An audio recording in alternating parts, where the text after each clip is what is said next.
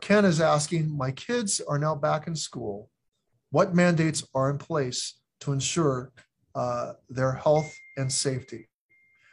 Well, Ken, you might have heard that the governor has ordered that all schools, the governor and state superintendent have ordered all schools to implement mask wearing among students attending our public schools.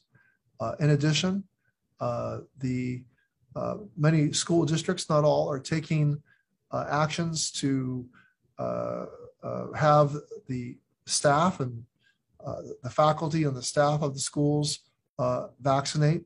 I can tell you that the local community college district, the Cal State system, and the UC system are also issuing mandates for staff to be vaccinated.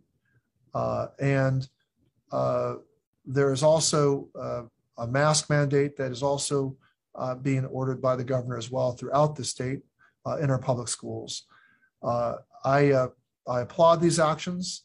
I encourage schools and counties and all cities around the state of California to be cautious, to back the spirit of the CDC guidelines, which has urged that people, regardless of their vaccination status, wear face masks inside of buildings and in gatherings of larger than 50 people.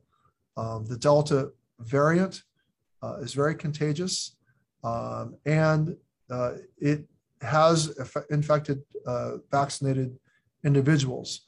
Although, let's be clear, these vaccinations, regardless of which vaccination that you receive, have proven to be effective at preventing death and serious illness.